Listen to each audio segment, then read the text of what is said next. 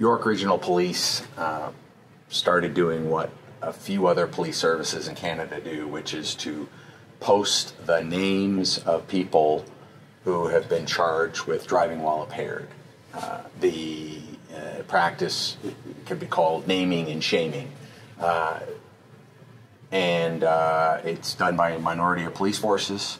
It's supported by Mothers Against Drunk Driving. And when York Regional Police did it, it resulted in some public debate and a lot of thumbs up. Our legal system has investigators, prosecutors, judges, and juries, and Parliament.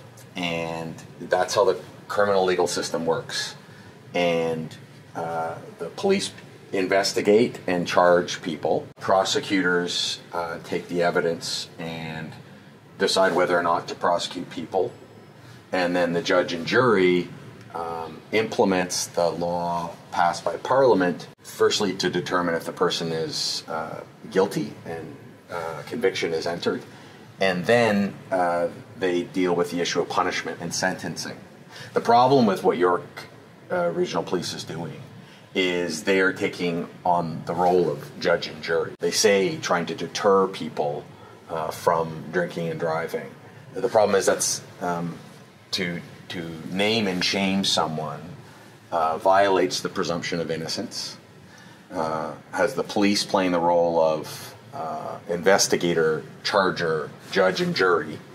It assumes that it will, in fact, deter people when there's no evidence of general deterrence arising from naming and shaming people. Lastly, it really is like a medieval practice, this public shaming of people. It's like the pillory, the medieval pillories.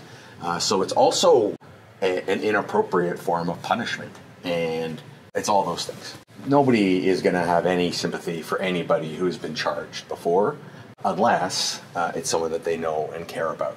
And then they find out what it's like to be charged.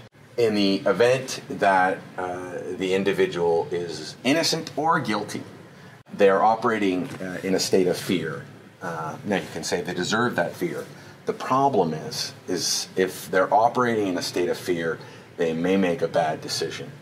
And in particular, what Canadian Civil Liberties Association would worry about is if they want to get their name out of a story as quickly as possible and avoid having a trial, they may plead guilty.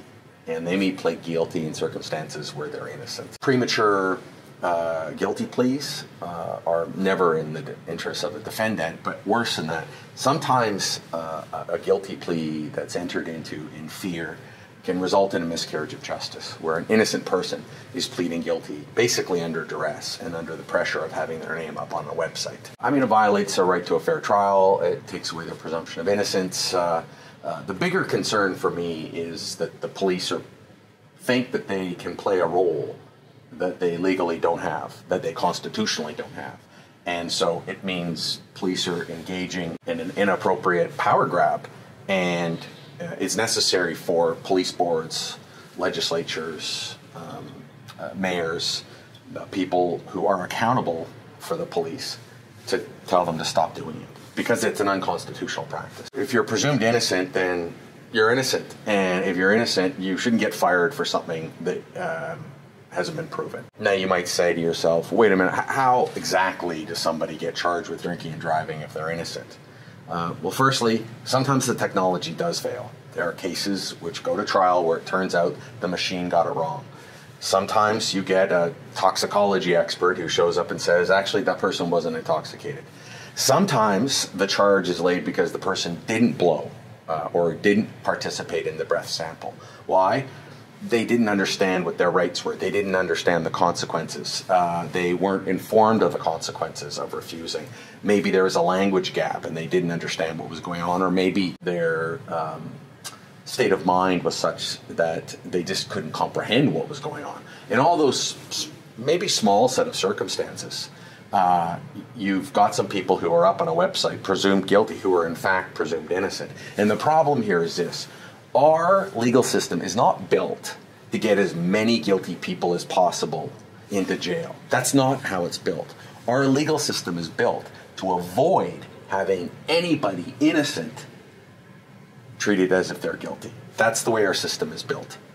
And this is the opposite of that. So if you agree that, we need clear boundaries between what the police can do and what judges and juries can do, well, we need your support. This is what Canadian Civil Liberties does. Click on the link, join the Canadian Civil Liberties Association. If you're interested in your rights and your freedoms, then come. We need you.